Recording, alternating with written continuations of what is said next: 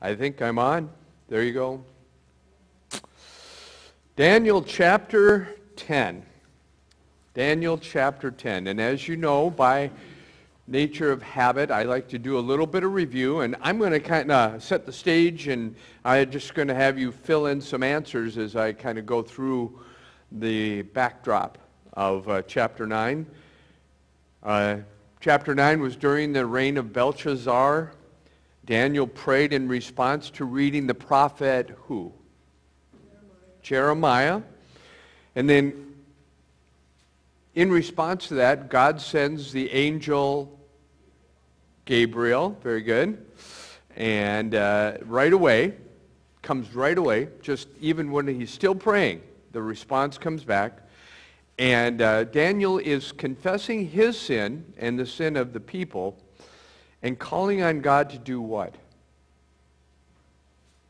What is he calling on God to do that? He says, now, what is he asking God to do? Forgive. Yep. What else?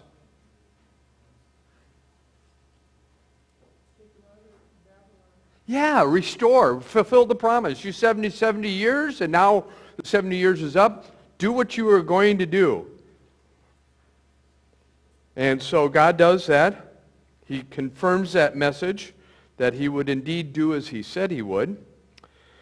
And the angel, in response, describes the time frame broken into what kind of components. He had something plus something plus something, and what? What was it? 77s, or groups of 7, and we term that, we define that as really years, as it turns out. And then it was, that 70 was broken into 3 groupings. What were they? The first one was 7, and then there was 62. And that was an accumulation of 69. My homeschool math room comes up with that. 70 is still 1 week missing. And between that 69th week and the 70th week, we term that as being what? The church age. Very good. So we are living in the midst of the church age between the 69th and 70th week. A couple of keys to... We might be at 69.99999, right? We don't know that for sure, but it sure seems like it at times. And a key to remembering that Daniel, in his perspective, when he's thinking about this, he's thinking about the nation of Israel, right? He doesn't necessarily, although I think spiritually he probably has a sense for the all-inclusiveness of the message and how it spreads throughout the ages. His mind, his focus is on the people of Israel, and so is God. God is definitely focused in on his people. And so we are grafted in through Christ, but his message, remember the language changed between chapter 2 through 7, and then it changed to 8 and 9, 10, 11. The rest of it is in Hebrew, indicating that God is focused again back on not the time of the Gentiles, but on actually on the time of the church age and then the finality for the people of Israel. Seems like I had one other thing I wanted to mention here. Are there any questions before we dive into chapter 10?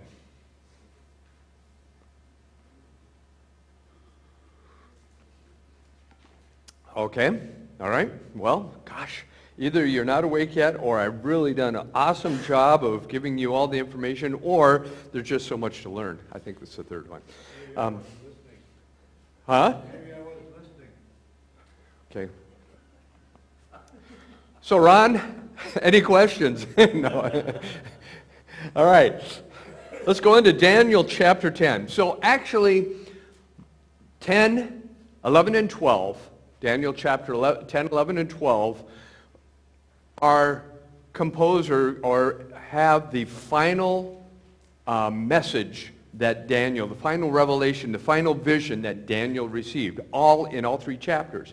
It spans through chapter 10, 11, and 12.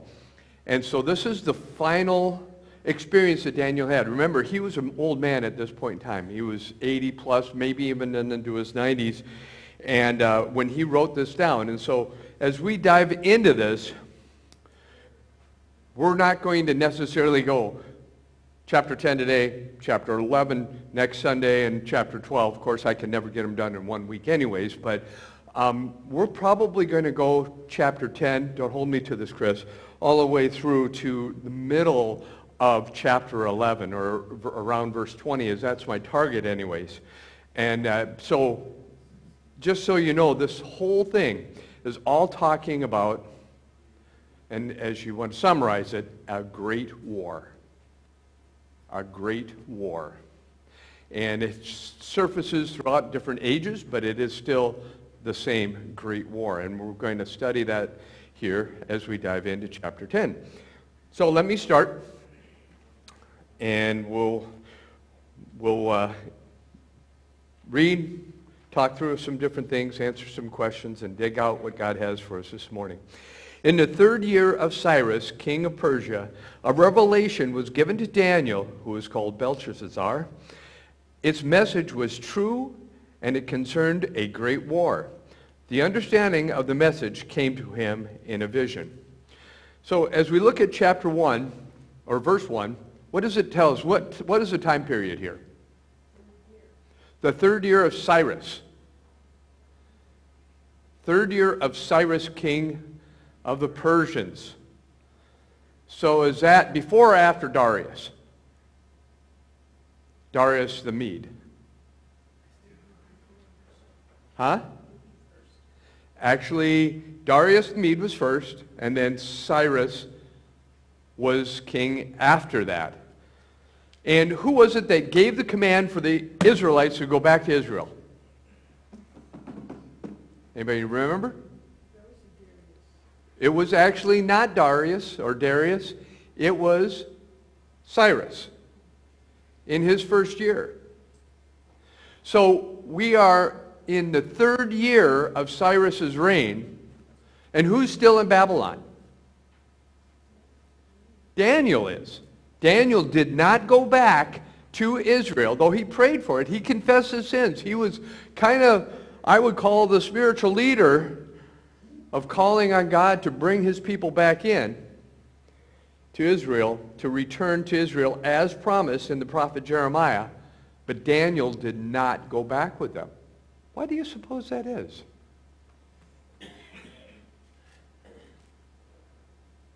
I mean, like Moses didn't go into the promised land, right? And we know why that happened. Because he sinned, right? He got angry and struck the rock, and he was pretty old. That was a long journey back then. It's not like hopping on a 747 and flying across.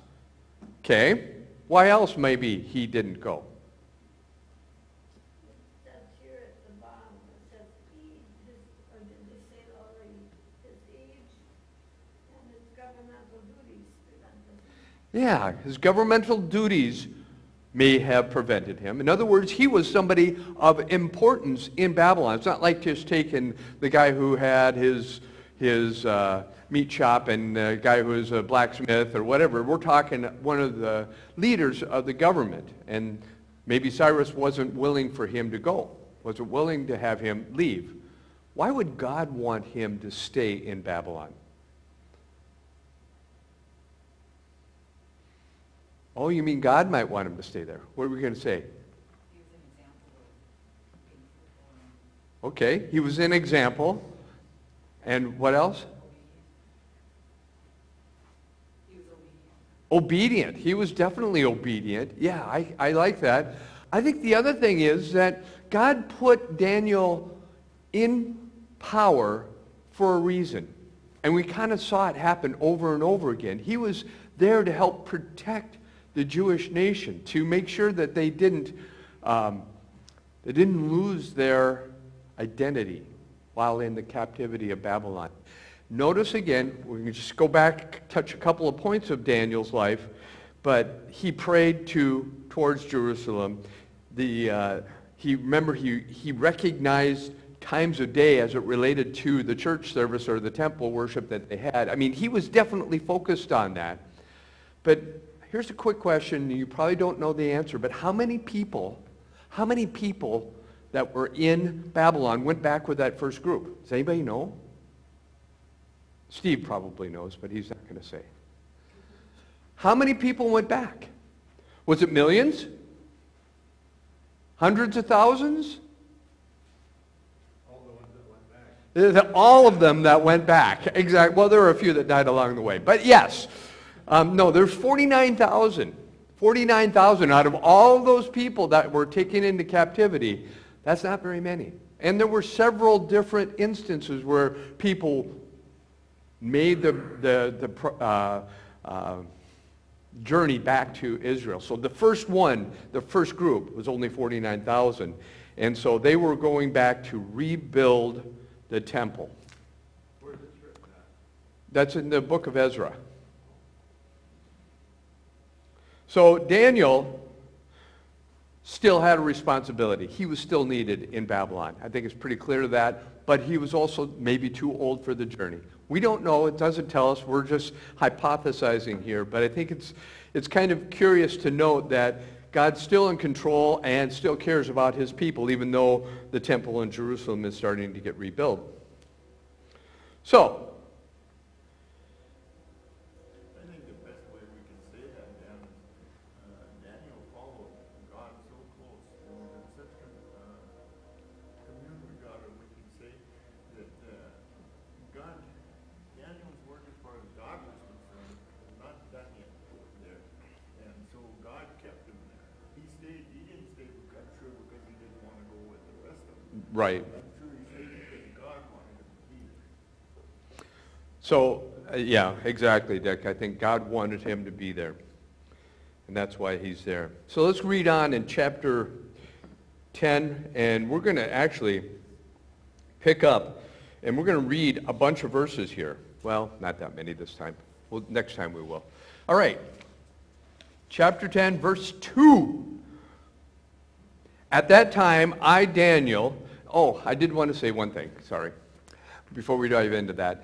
Notice it's kind of in the third person. The first verse confused me for a little while. I'm going, why?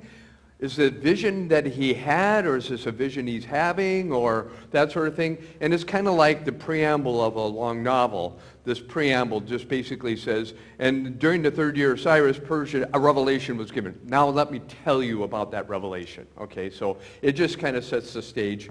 I struggled with that a little bit, but I think I'm in a good place on it right now. So, verse 2, at that time I, Daniel, mourned for 3 weeks. I ate no choice food, no meat or wine touched my lips, and I used no lotion at all until the 3 weeks were over. Okay, so verse 2 and 3. Okay, so why was Daniel fasting and praying? Why was he mourning? What do you think? Evidently that he wasn't getting the answer to what he was praying. Okay, so he maybe hadn't gotten the answer to what he was praying for. What goes further is that the evil one was keeping that from happening. We will get there for the answer coming to him, but that answer, that prevention that was, the king of the prince of the Persians, that happened during the 21 days. But what led Daniel to start the 21 days? What led him to start fasting and praying and not eating choice food and not using any lotion on his old wrinkly skin?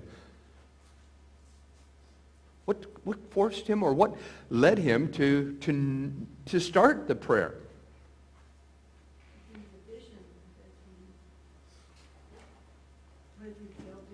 Yeah, so he had revelations coming to him all along, right?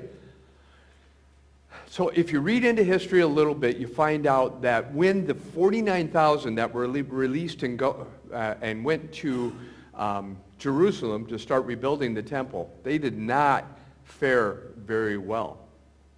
And they had a lot of opposition.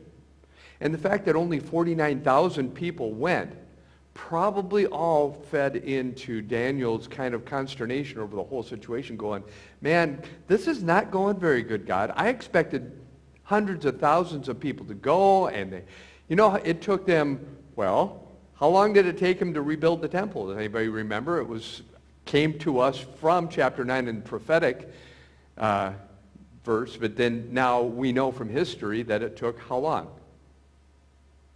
7 times 7. Anybody math-wise? 49 years. Very good. So this is fulfilled in prophecy. It took him 49 years. Daniel probably had a hard time with that too. That's a long time. That's half a lifetime. And so he was thinking, man, this is not going very well, God. And we skip back to verse 1. It says, and Daniel understood the vision, the thing, and had understanding of the vision. So he has, what he's doing here is fasting and praying is because what he's seeing, not because he's not seeing, but what he's seeing. Yeah, but I think, I understand what you're saying, Ann. Which came first, the chicken or the egg, the vision or the need to pray and fast? I think that the vision came in response to the praying and the fasting. So Nehemiah, was he in Babylon at the time? Nehemiah is going to be several hundred or 100 years later. He's going to be kind of like the last group that gets brought over and they rebuild the wall in Jerusalem. Okay? It doesn't explicitly tell us why. All we can do is infer of what Daniel was going through as far as what led him to be in prayer and fasting. But for sure, it was predicated upon his concern for the Jewish people and how they were faring. He wanted them to be restored to Israel. He wanted them to have the temple and the temple worship again. He wanted their nation to be restored.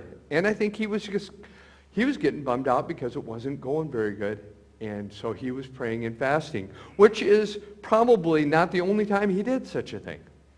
But this is his final vision. This is his final revelation that he received. He's an old man at this point in time.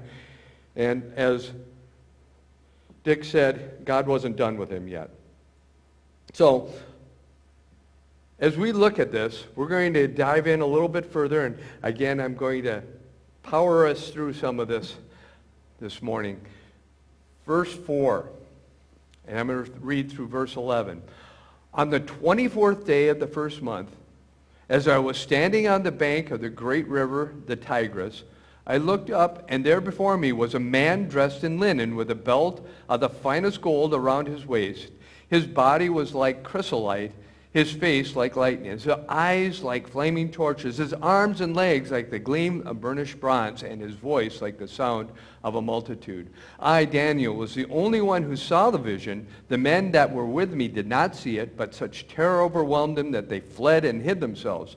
So I was left alone, thanks a lot, gazing at this great vision. I had no strength left. My face turned deathly pale, and I was helpless. Then I heard him speaking, and as I listened to him, I fell into a deep sleep, my face to the ground. A hand touched me and set me trembling on my hands and knees. He said, Daniel, you who are highly esteemed, consider carefully the words I am about to speak to you, and stand up, for I have now been sent to you. And when he had said this to me, I stood up trembling. Wow. Well, let's start with some of the details here, and then we'll dig into the experience. Some of the details, he was at the river Tigris, on the banks of the Tigris, the great river. Was this along the shore of the Babylon, the city, or not? Does anybody know?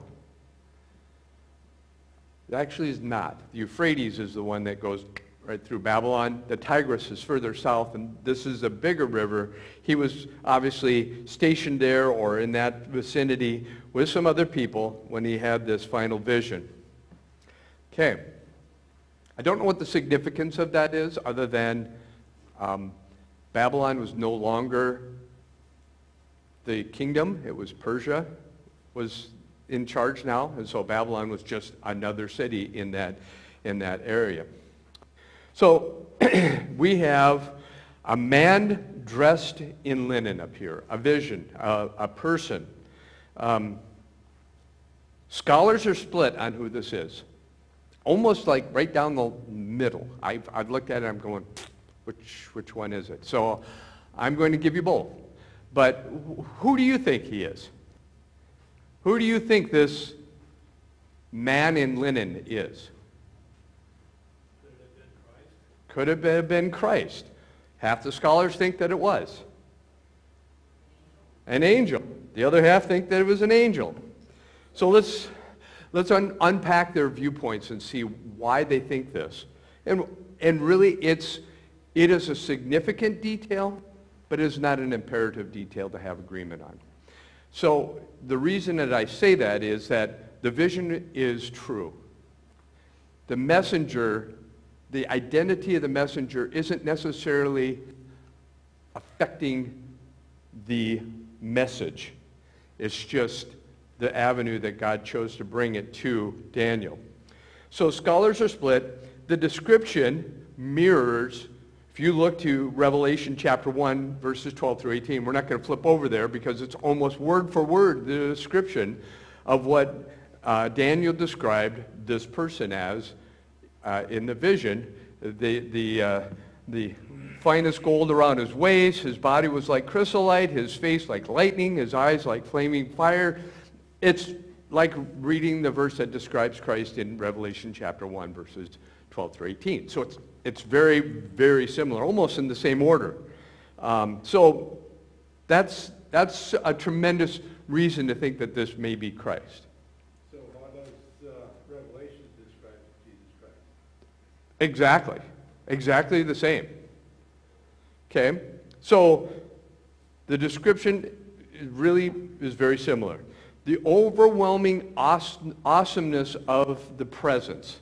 In other words, in Acts, we have Saul on the road to Damascus, and he has this experience. It's very similar to this experience here. He heard the voice. It had impacted him, right? But the others that were with him did not. But they were terrified. They were all scared of what was going on. It was like this presence that they couldn't understand or explain.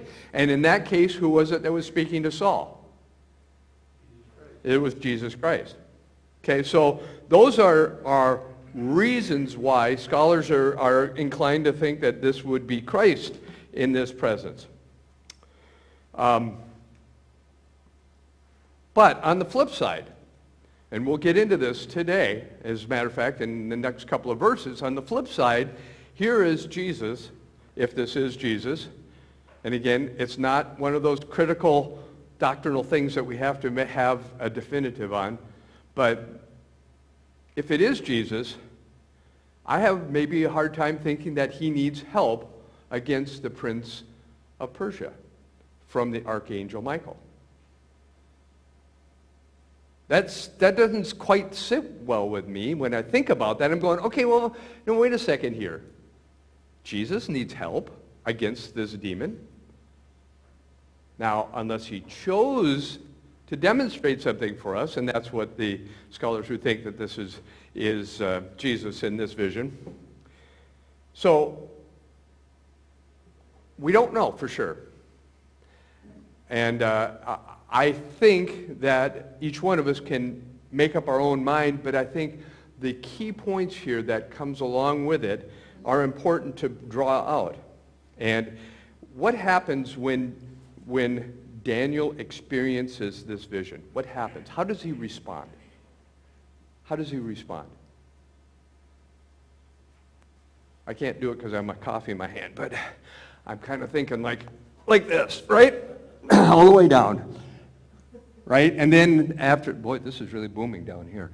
All right, and then he gets lifted up, right? And he's on his hands and knees. He's still not very upright, right? He's getting touched, and God is helping him up. But he's definitely so afraid, or so old, but so afraid that he's prostrate before this vision. That's pretty significant. Daniel probably had people kind of bow out of his way normally, as he was one of the leaders inside of that nation. even after the transition to the Persians. So, what are some other things that struck you out of this whole section that we just read? He saw it, and nobody else saw it. They felt it, but they didn't see it. And they didn't hear the words. Right? It was a message for Daniel. This is not his first time to the rodeo. That is true. He's had lots of visions and things before, and had similar responses in some of those where he felt overwhelmed. It was definitely a way of God communicating with them. Mm-hmm. And that's why like in Acts that Saul was the only one that heard the message. Daniel was the only one that heard the message here. But there was something in the air, I guess you'd say, or what, that the people that were with him or what felt that there was something almost special going on. There was something that just like struck the people. Yep. As it was going along. And that's, it wasn't totally secret. The other people knew something was going on. They definitely knew it, but they didn't. Well, they see Daniel fall down, and his face is ashen white. Maybe we're thinking of applying CPR or something like that, but you're right. They obviously saw something and felt something that was going on. It's the holiness of God that causes Daniel to react like this. Yeah. Something like that would be where God would reveal something that we would just fall on. Yep, we would just fall down just because of the awesomeness of God's presence. Imagine what Daniel could, how it affects him to look at what God reveals to him. Yep, yep. And he knows that vision is where it comes from. He knows that the vision is coming from God, and so that is also another reason that he's falling down. I agree. A couple of other thoughts that I wanted to share is when people experienced angels in the Old and New Testament, oftentimes they also fell down and they were awestruck by that. You just think about when some of the different experiences that we have in the scriptures there. And then the other thing I thought about here is we know that this wasn't Gabriel. How do we know that this wasn't Gabriel? Well, other times when it was Gabriel, that he mentioned Gabriel. Yeah, he mentioned Gabriel. As a matter of fact, he recognized him as being Gabriel, right? He said, oh, this is the same guy that came to me before. His name is Gabriel. I mean, that was in chapter 9. So clearly, he recognized this was a different person from Gabriel. It was also a different person from Michael. Wouldn't have been described in this same way. So we just don't know for sure. All right, I'm not convinced. Maybe that's a good way. You guys may have been convinced. But to me, I think that this is an amazing experience, but it just shows the gravity of the message that he's bringing. You know that, and this is way back in the Old Testament. This is in Daniel, centuries ago. But still, the message in it for us today is, how often do we, when somebody says to us that they had a feeling from God, or they had a connection with God somewhere, or that God revealed to them or something, we kind of look at them. It is true. We kind of are suspicious of anybody who has a divine revelation from God, right? It's kind of like, uh-oh, this is another cult starting. I mean, we do have that perception. And God definitely reveals himself, and I think in different ways today than he has in the past, such as in the Old Testament and New Testament. Not to say that he can't, because Joel talks about how he will reveal himself to his people, but yeah, go on. Jesus Christ, he does limit his power at times, doesn't he? He sure did when he was on earth. He limited his power. Yep. And he's still limiting his power because he'd have all kinds of power to do things on earth here with us if he was going to do it. And so to your point, Ron, yeah, if he wanted to limit his power, he could, and he does today. When he was going with that demon, Yeah. then he might have been limiting his power. And then my response would be, what does he teach us with that? And we're going to get to it in a moment. So it's a good observation.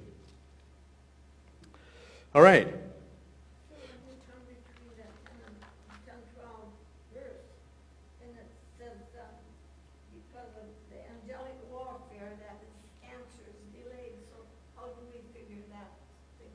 We're going to get to there in just a minute, Ann. Thank you for leading me right to my next section. I appreciate that. So we're going to get into and why he was held up. One other thing I do want to just bring up before we dive into that, and that is, well, two other things. One is that oftentimes we don't necessarily show the respect to God when we meet together or when we are in our own prayer times. We have a tendency to think of Jesus as our buddy, as our pal, as our friend, and he is all of that, but he is also the Savior of the world. He is also God who has created all of this. He is the holy God and the God who's going to judge the heavens and the earth. And so I just don't want us to leave off and just say, oh, well, he was impressed by the whole experience. I think we need to take it to heart to say, okay, in my own prayer time, am I really humbling myself before God? Am I really impacted by the fact that I am talking to the God of the universe? And so I want us to just consider that and think about that, because it obviously impacted Daniel. Daniel was a good example for us to look at. And I think the other thing is that's significant here is that he was so impacted that it was only through God's touch, either through Jesus or through an angel, but it was God's touch that strengthened and encouraged him. And as so much so that he wasn't able to receive the vision. We're going to see this kind of repeat again. He's not going to be able to go forward until God encourages and strengthens him. And sometimes the message that God has for us is hard to take in. And Daniel certainly was living that. Daniel, he was close to God. But it says in Psalms, it says, delight thyself in the Lord. Delight thyself in the Lord, and he will give you the desires of your life. But then it says, commit yourself into it. How do we use that on myself? Yeah. How do we commit ourselves to following? So how do we, it looks like we are very worldly because take a look and see what our country has rejected Jesus Christ. Yeah, our country has, and like the nation of Israel did. But you know what? In other respects, we individually are responsible too, aren't we, Ann? To respond. So what is that, when we look at this here, what does it show on us today? Yeah. See, if we look at our own world, Minnesota, it looks like we're not very good. It's true. That's true. We're not measuring up as well as we should. Okay, so let's go into verse 12 through 14. This is kind of, Ron, where you and Ann wanted to lead me a moment ago, but I had a few things I wanted to talk about. Then he continued, do not be afraid, Daniel, since the first day that you set your mind to gain understanding and to humble yourself before your God, in other words, to start praying, your words were heard, and I have come in response to them. But the prince of the Persian kingdom resisted me 21 days. Then Michael, one of the chief princes, came to help me because I was detained there with the king of Persia. Now I have come to explain to you what will happen to your people in the future, for the vision concerns a time yet to come. So, in response to Daniel's humbling himself, fasting and prayer, God sends this messenger Notice I'm being careful there. Trying to be. I'll probably trip up and call him one or the other as I go through it. But he sends his messenger with this message, and he encounters the prince of Persia. So describe to me what you think is happening here. Describe for me what you think is happening here. Satan is hindering the message for all people. Satan is hindering the message for all people. Kind of fits with his modus operandi, doesn't it? Okay? So let me ask a probing question. Do you think that there is a prince of the kingdom of Greece? What do you think? Not in the same way? Why do you say that? Well, we had this message through Daniel. We don't have a message through Greece's whatever. Okay. But there's a prince of the kingdom of Persia. Do you agree with that? And do you think this is a fallen angel or a good angel? A fallen angel. Okay. I agree with that. I think it's pretty clear that this is in opposition to God's message. That makes sense. If you read down a few verses a little bit later on, he says, and when I'm done with this message, I'm going to go fight the king of Persia, or the prince of Persia again, and then the prince of Greece will come. So he knows what's lined up for him. It's kind of like one army after another, or one battle after another that he's preparing for. So I take that to mean that there is a prince over every one of these kingdoms that's influencing, for negative, the kingdoms of this world. So do you think that there is a prince of Great Britain? Or a prince of United States? Okay, so she says, must be Satan then. I'd buy that. But there's a prince of Israel. Who is who? The archangel Michael. Interesting. So is there a evil component and a good component to every one of these nations that are battling for influence over this world?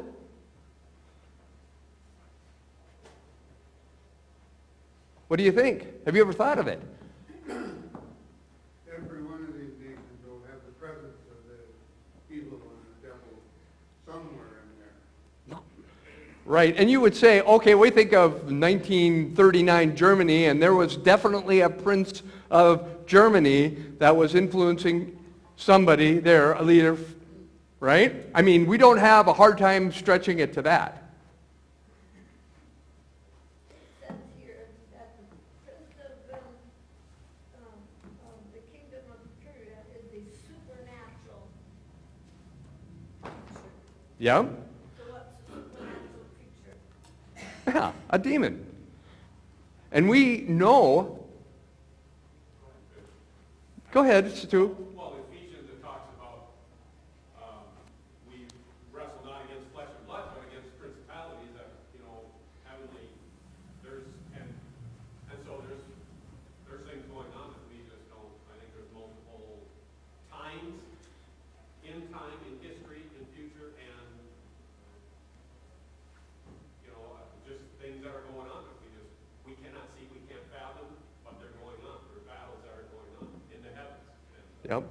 And what Stu's referring to is Ephesians 6:12, where we say that we are wrestling not against flesh and blood. Again, in Romans chapter 8, it talks about us wrestling against the principalities of this world. And so I don't find it hard to believe at all that behind the scenes, there's a spiritual battle going on that we have no visibility of, but we are definitely influenced by.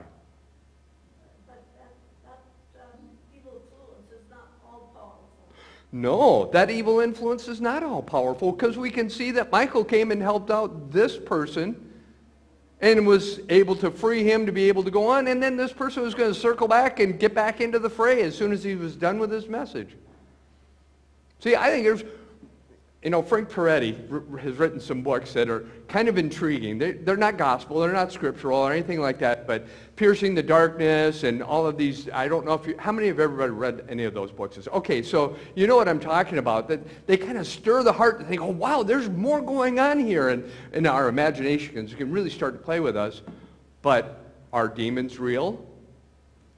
Absolutely. Are they alive and unwell today? Yes, absolutely. Are they active in the world? Yes. Are they active in individual people's lives? I think so. Are they influencing nations? I have no reason from the scriptures to think that they don't. We choose to obey them if we want to let it happen. Well, you bet. We still have free choice, don't we? Yep. As a nation as well as individuals. God is all powerful. And You just need to stand up and be heard. Let's not be quiet. let's not be quiet. Yeah, spiritual warfare can lead to physical warfare. It sure can. Physical warfare can definitely, spiritual warfare can definitely lead into physical warfare. We have evidence of that in the scriptures in the New Testament times where 7 sons of a Jewish high priest try to exorcise this guy, and they get beat up by this one person because, oh, Jesus I know, Paul I know, but who are you? And he masters them all. So I think we can see that there's a physical component to this as well as a spiritual component. I find it really intriguing and interesting that each nation has a component to this. And I believe that there is an angel, a fallen demon, whatever you want to call it, of the United States that's really getting very powerful. And the influences of good are not as strong as they maybe were once. That evil power is absolutely, his power is broken at the prosper us. Yep. So what did God do? What did Daniel do? He humbled himself. What did God do? He came in and sent his archangel to free up this individual to be able to come with the message, because the message is important. So, let me catch up here. Oh, here's a follow-on. Oh, go ahead. Yes. I was just going to say, you said that, isn't it amazing how, when he says, highly esteemed in Daniel, how greatly he was loved and how precious he was? Yeah. And this is not the first time, right? It's been this overwhelming theme that God just looks at Daniel and goes, man, you're good stuff. I like you. And it's not that he's favoring Daniel. It's just that Daniel's heart is aligned with God's purposes, and God is using him. And he's not afraid to humble himself. Yeah, it is encouraging.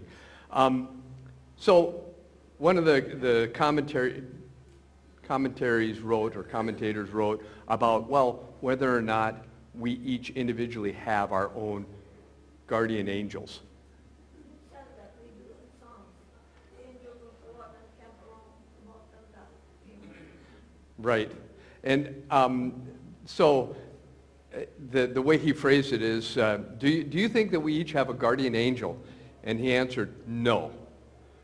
There's got to be a lot of them to keep me out of trouble. And I think that's really true. I think there are a lot of them. I think there is a lot of influence in our lives from on God's perspective to watch over, encourage us, to touch us, to help us, to guide us. God's messengers to us, not necessarily in visions and dreams, but also in the way that he touches our lives in thousands of ways. Okay. Such good stuff. I mean, I'd hope to get through half of chapter 11 today. I'm going to get through chapter 10, but it's going to be tough. All right. Verse 15. While he was saying this to me, I bowed with my face toward the ground and was speechless. Then one who looked like a man touched my lips, And I opened my mouth and began to speak. I said to the one standing before me, I am overcome with anguish because of the vision, my Lord, and I am helpless. How can I, your servant, talk with you, my Lord? My strength is gone, and I can hardly breathe. Again, the one who looked like a man touched me and gave me strength. Do not be afraid, O man highly esteemed. Here it is again, Rosie. He said, peace, be strong now, be strong. When he spoke to me, I was strengthened and said, speak, my Lord, since you have given me strength. So he said, do you know why I have come to you? Soon I will return to fight against the prince of Persia, and when I go, the prince of Greece will come.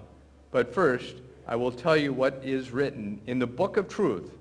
No one supports me except Michael, your prince, and in the first year of Darius the Mede, I took my stand to support and protect him.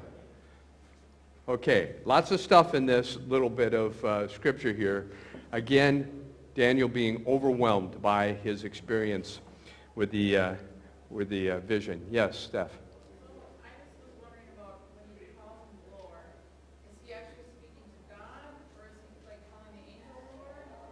It's a good question. And in my Bible, it has a lowercase Lord, which indicates that the person who translated it had this perspective that it was an angel and not God or Jesus Christ. But I don't know if that's definitive enough to lead us one way or the other. That's a very good question. I wondered that too, and there are places where, where the connotation is that he would describe a person as Lord, and yet it was not talking about God. It is showing a perspective of humility, however, which I think is important to note. Daniel definitely was a humble man, even though he had lots of power and lots of influence in the nation, and obviously he had a direct line with God, it seems like, in this case. So, it's overwhelming and encouraging to get a message from God. He received it. Again, he came to give him a message for the future. So, next week, when we meet together, we're going to pick up right here, and we're going to see it actually breaks into three components. I'm going to tell you the cliff notes right now. It talks about a little bit about the Persian kingdom coming to an end. He describes it in detail, 3 kings, and then one that's really powerful. And then it goes into a north kingdom and a south kingdom. And those are the breakouts of the Grecian Empire after Alexander dies, and the Ptolemies and the Seleucids, and their battle back and forth. And it matches amazingly with Scripture to see how guys giving their daughters in marriage to try to form a bond, and then that one getting killed. And it's all described right here, and we can look back and read the historical pages. And it's just encouraging and amazing as I read this. No wonder the skeptical scholars look at this and say, oh, that can't be prophecy. It's too accurate. I'm going, wait a second here. I thought that was a definition of what prophecy is. But it was just, the amazing accuracy of the prophetic utterance that's in there. So, and then finally it turns into Antiochus Epiphanes, and finally it talks about the Antichrist. So that's what you have to look forward to next week. With that, I'm going to close in a word of prayer. Thank you all. Father, I praise you and thank you for this message. I thank you for the testimony of Daniel, his witness, his life, and his humbleness before you. God, instill in us a desire to please you and honor you like Daniel did. Give us wisdom to see your hand at work in our lives and to give you praise and honor and glory as the holy God. In your wonderful name we pray. Amen.